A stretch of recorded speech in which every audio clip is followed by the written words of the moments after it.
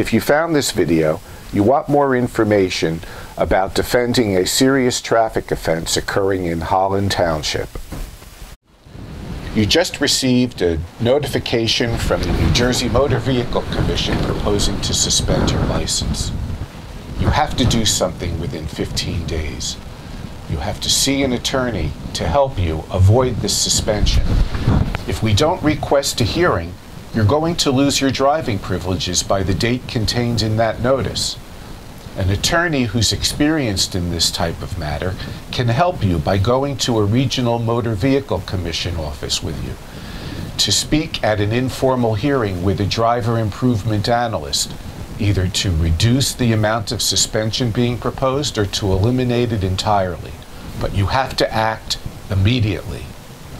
Call me at the number listed below. I'm Richard R. Uslan. For over 30 years, providing statewide services for people charged with crimes, DWI, and all municipal court offenses.